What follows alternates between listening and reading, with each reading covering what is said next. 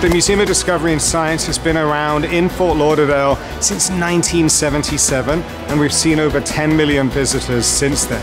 So today we're a 150,000 square foot museum and IMAX theater that really is all about connecting people to inspiring science.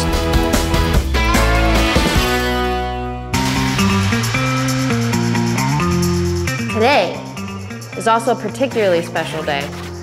We have some super extra Florida Panther experts here from the Florida Panther hockey team. Come on up, join me. Can you guys give them a round of applause? Nice. We have an augmented reality app on our own Museum Discovery and Science app. How it works is once we set up the stage, the kids are able to hunt 4 panthers hidden throughout the museum.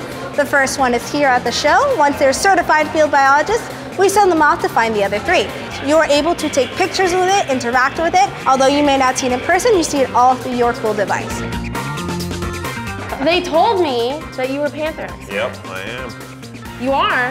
American Panther. Okay, so you need your Florida safari Panther. jacket. Here you go. And you need a safari hat, man. Oh yeah. There you go. So my name is Panther B. You gotta have a Panther name. Panther K. Panther K. All right, can you guys say hi to Panther K? Hi, Panther K. You guys have any questions for him? For Panther K? What do you got, buddy? Are there all different colors of panthers? Usually just one color. Kind of what you see here. Nice.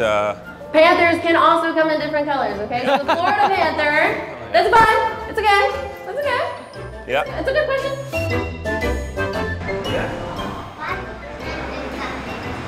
Why do they have big teeth? They use their big teeth for hunting. When they go and hunt the deer and raccoon, this is how they eat it. There are 3 panthers on museum property right now, and you guys have to go find them. Are you ready? Yeah! Go off and find those panther people. Good luck.